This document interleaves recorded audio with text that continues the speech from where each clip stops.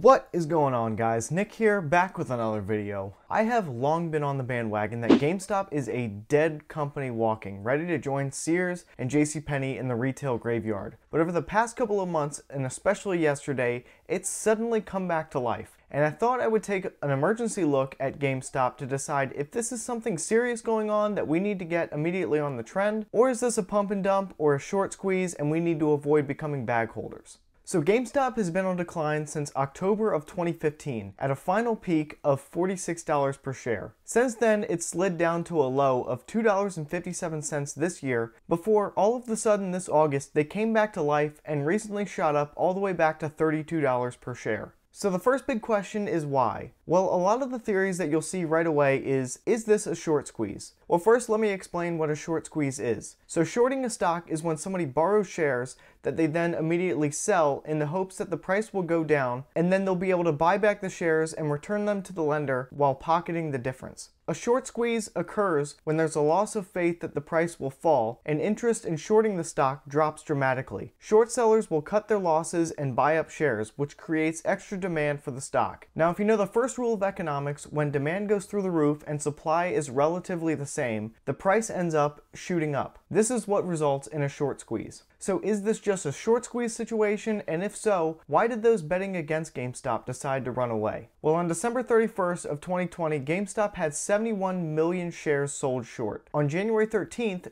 the same day I'm making this video, and the same day the stock price went up 57%, there was 143 million shares traded. So I can't certainly rule out a short squeeze, especially when we've seen such a huge run up in one day, but I couldn't imagine that anyone holding a short position currently feels very good about the huge jump that we've seen. Now, it's not exactly clear if short interest fell yet, or if so, by how much, but an analyst with S3 Partners, which specializes in analyzing data on short selling, said that he doesn't believe that GameStop's price surge was the result of a short squeeze alone. He points to two main factors that seem a lot more likely to be the cause. The first reason for the big run-up is stronger holiday sales, which since announced, really seemed to start up the optimism machine. On Monday, January 11th, GameStop posted their holiday sales results. They showed 4.8% comparable sales increase and a 309% year-over-year increase in online sales. Although total sales did fall 3.1% due to store closures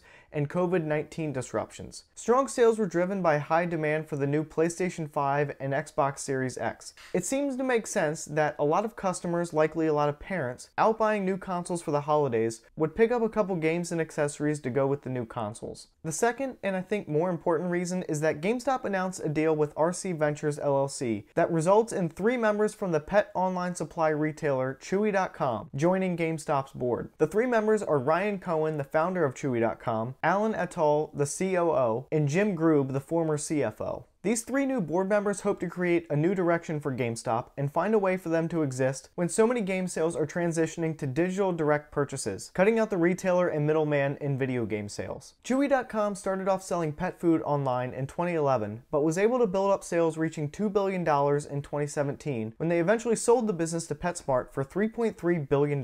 Cohen said the reason for Chewy's success was providing an online service that Amazon wasn't. By understanding the emotional connection people have with their pets, they provided real customer service that would help find products people needed. Cohen explained that you can call us if you want to know what the best grain-free foods are, what the best weight loss foods are, or if your dog has some kind of allergy or skin issue. You can call 24/7 and somebody will pick up the phone within a few seconds. And we know every product that we sell really well. All 3 of the newly appointed board members have a lot of experience in e-commerce, online marketing, finance, and strategic planning. This seems to be what GameStop desperately needs. The days of driving out to the store to buy a physical disc to put in your system seems to be on its way out, especially when PlayStation and Xbox are both releasing cheaper digital-only models, meaning that there's nowhere to insert a disc into the console and the only way to get the game is a digital download. The goal is to turn GameStop into a technology company instead of a video game retailer. Cohen sees the company like a lot of us, in long-term decline due to its apparent unwillingness to pivot with urgency and growth with gamers. He also said they need to take practical steps to cut its excessive real estate costs and to hire the right talent to begin building a powerful e-commerce platform that provides competitive pricing, board gaming selection, fast shipping, and a truly high-touch experience that excites and delights customers. Now, it's not exactly clear what the specific plans are to drive a new customer-centric approach to GameStop, but I think Cohen's criticism towards GameStop's previous reluctance to fully go after online sales is fair. However, I don't know exactly what they'll be able to do to drive digital sales. Chewy and GameStop seem like two very different online businesses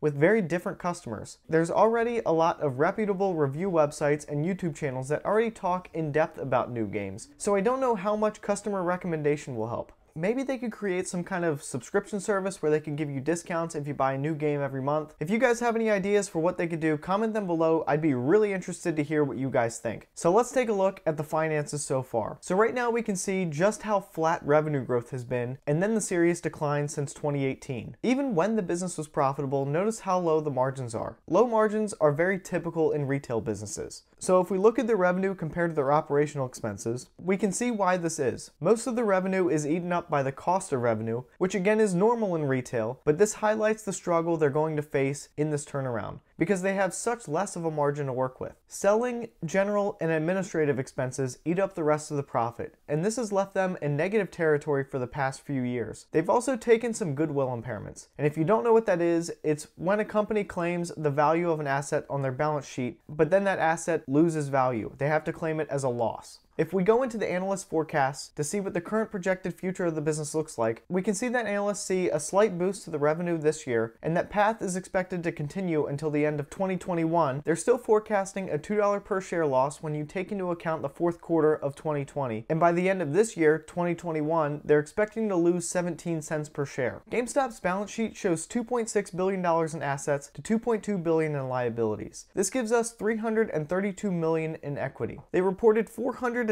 million in debt, so debt to equity isn't quite as bad as I expected at 1.38. They have $446 million in cash, so all things being considered, this really isn't as bad as I thought. Okay, so let's take a look at the valuation and figure out how things are looking. But before I do that, if you could take a second to scroll down and hit the thumbs up button, I would really appreciate it. It helps out the channel and the video a whole lot. So we have to use a price to sales ratio since they currently aren't profitable. Historically, they've had a 4% profit margin when they were profitable, so I'll use that number. For growth, I honestly had no idea if these board members are really going to make an impact. I'm not ruling it out, but right now I'm a little skeptical on how this turnaround plan is going to work since we haven't seen much of a plan yet. I'll use a growth rate of -3% to 5%. This comes out to a price to sales number of 0.262 and 0.585. The current trailing revenue is $5.1 billion, so this gives us a valuation between $1.3 billion and $2.1 billion, or $19 to $43 per share. 2021 is forecasted to earn $5.6 billion, so this brings the valuation up to $4.4 billion to $3.2 billion, which is $19 to $44 per share. Now, this is a pretty vague valuation, and when you think about the uncertainty of how this business is going to go, it kind of makes sense. If revenue does continue to decline, these valuations really won't mean much. The current basis for their entire value is going to revolve around if they're able to execute a plan to turn their business around, and I'm just not fully certain on what that will be or what they really can do. Now, this is a look at the long-term valuation, and with all of the volume and attention GameStop is getting right now, the price could really go in any direction. But I expect the news of the new board members will support the stock price for now, until we start to see the plans and eventually the results of their new direction start to come into place. Now, it's always helpful to hear what others think, especially as news breaks. So along with new ideas you guys have for the new direction, let me know what you think about what the future outlook of this business looks like. Alright, well, that's all I have. If you enjoy this kind of content, make sure you subscribe and hit the bell notification so you know whenever I upload a new video. And as always, thanks for watching.